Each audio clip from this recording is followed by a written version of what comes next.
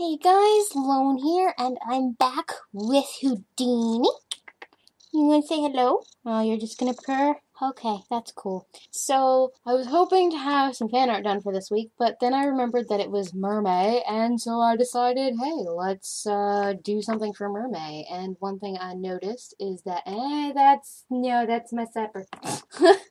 One thing I noticed, sorry about that, was that not a lot of guy mermaids are done, so I figured I'd take a stab at it. So, yeah. So, with Houdini finally feeling better, so that's always good, I decided let's plow through this. And I actually recorded it yesterday at the time that I'm recording this audio, and it actually took all day, even though technically it only took about 3.5 hours to record the coloring. But I had to take my time on it because, as you guys can see with the background, it took a bit of blending, and then on top of that, because of having to find references for like a deep sea floor, not just like a coral reef, which I noticed a lot of people do with mermaids. I had to look up reference shots and whatnot. And then one thing I noticed with a lot of underwater photos is that like the further away the items are, the ground is from the camera, like it takes on a more of a bluish hint from the sea. So that's how I got the background pillars. That's why they're a bit more blue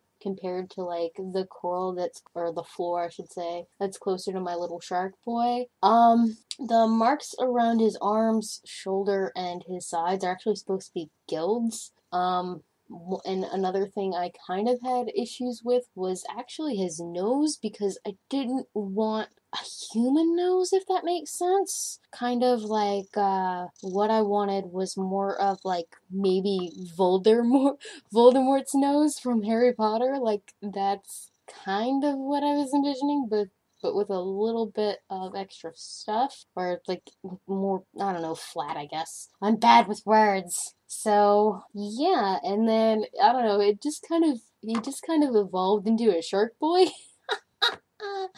So, yeah, so that is why, he looks the way that he does. One thing I will say is I did get a blooper out of this because whenever I was putting down the base layer for the ground, I bumped my table with my knee whenever I was adjusting myself, and I accidentally knocked, like the vibrations knocked the tripod forward, and the camera bashed me right in the head. So I was kind of like, alrighty then, I don't know what I'm going to do. But thankfully I didn't damage my camcorder, which makes me really happy. So, I don't know, I'll just add that blooper whenever I get to 2,000. I'll make another blooper reel for you guys to enjoy, just because, I don't know, I also have to make sure that it doesn't get me in trouble with copyright, because I was watching Studio Ghibli films while I started working on it initially, and all that good stuff. So yeah, I mean, overall, I'm really proud with how this came out, and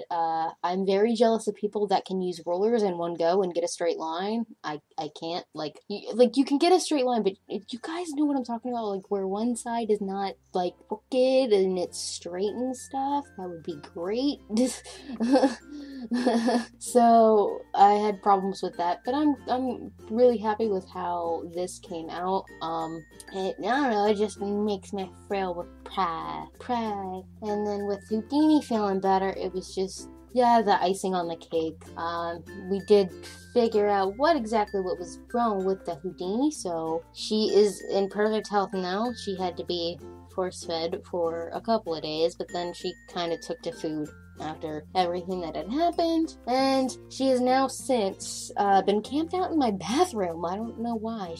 She wants to hang out in there. She doesn't want to hang out with me anymore, so she's chilling out in the bathroom. And I was like, you want to talk on the audio today? And she was meowing every single time, and now she's not meowing, she's purring like a, hi, yes, that's my face, that's my nose. So, but she's a good cat, so She's feeling better now, so yay, which means more art soon. But I do hope that you guys enjoyed this, and hopefully I can actually get what I was talking about last week done for next week. It's a pretty big project. I'm hoping I can actually convince myself to open up a bigger sketchbook in order to work on it, because my small one is just not going to be big enough for what I have planned. So I hope, regardless, that you guys enjoy, and I will talk to you guys in my next video. Oh, one other thing I should mention as well, kudos to Steven, who is my fiance. He's the guy that was talking in the last video. He is my fiance, just I don't wear a ring on camera or at all really, so yeah. So in case you guys were curious as to who that was actually my fiance. So many kudos to him for making a video kind of letting you guys know what was going on, and I thank you guys so much for your support and understanding that, like, my cat takes priority over YouTube. So I will see you guys in my next video, which should be next week. So yeah. Yeah, Mom? No? Okay. See you guys later. Bye!